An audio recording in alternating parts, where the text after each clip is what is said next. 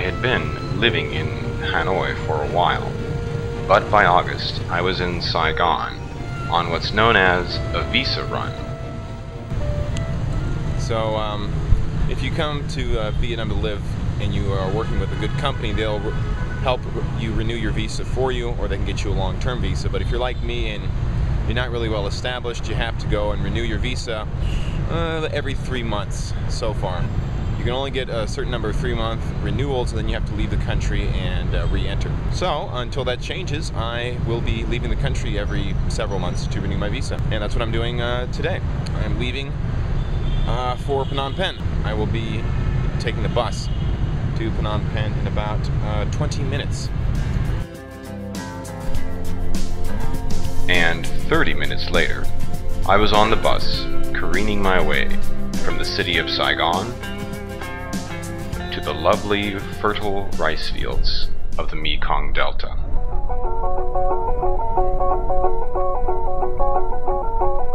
After only a few hours, we were across the border and driving through the floodplain. And finally, we crossed the river itself. Late in the afternoon, I was in a tuk-tuk, headed down to my lodgings.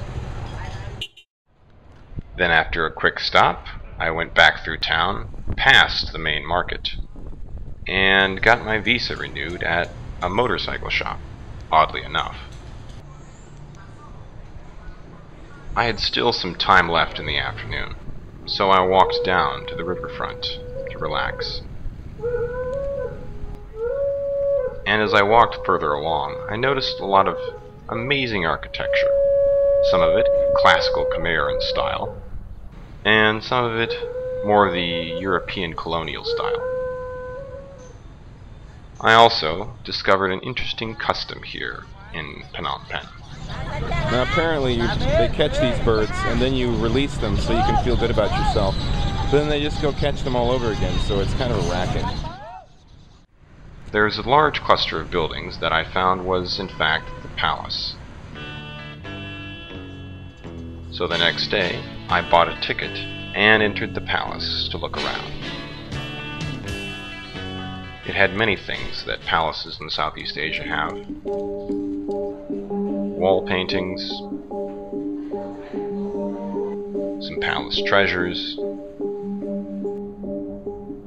impressive architecture. After a few hours of looking around, I came to a few conclusions. Well, it's a bit of a warm day, and it's a pretty interesting palace, but it's a lot like other palaces I've seen, like the one in Bangkok or in Java, the Karaatan at Yogyakarta. A lot of nice buildings, most of which you can't get into, and so you just kind of hang out in the open, barren courtyards and sweat. Anyways, I don't know if it was worth the $6, but if you're going to come to Phnom Penh, this is of course one of the places you have to visit, so give it a shot. After this, however, a friend of mine from university connected me with her sister and a couple of her other friends. And they took me around to some places in the city that were a bit off the usual tourist track. Classical Roman architecture in Phnom Penh. Slightly incongruous, but interesting nonetheless, eh? Well, not quite what I was expecting.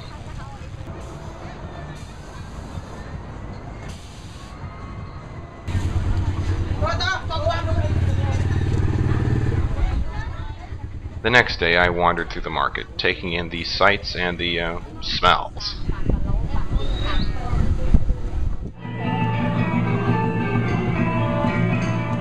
Then I stumbled into a temple where they were performing some sort of special ceremony.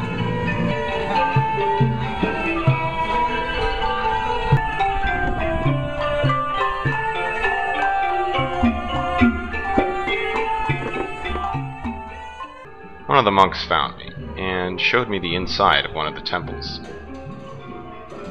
It used to be a very old temple.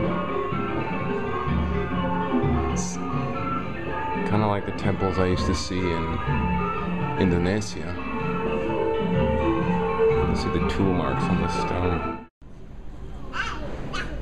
However, the children didn't seem too impressed, and had better things to do.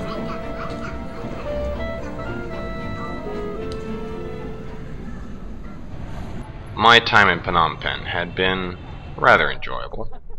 However, it was time for me to leave, so the next morning, I was back on my way to Saigon, and then from Saigon, on to Hanoi itself.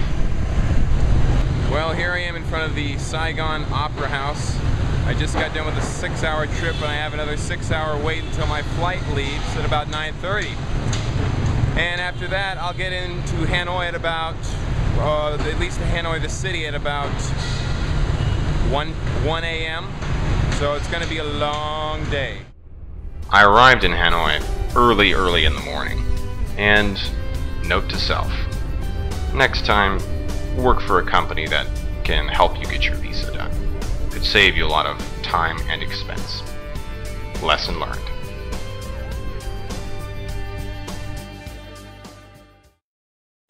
Hey, I should be a tour and then get money for it. Yeah, you get $20 an hour, right? Maybe, I don't know. I get half and half. That's 10. a little ambitious.